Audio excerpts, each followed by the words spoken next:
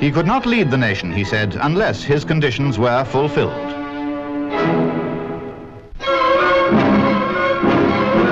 "17 of the world's top drivers compete for the Netherlands Grand Prix, the second European event for the World Championship. Stirling Moss drove a Vanwall.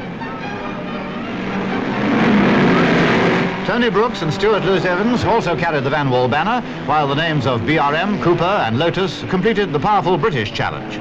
The finishing order confirmed this challenge: BRM second and third, Cooper fourth. Moss, number one, produced all his verve and sparkling skill, breaking the lap record and driving the outstanding British Vanwall to a handsome first place. A triumph shared by Katie Moss.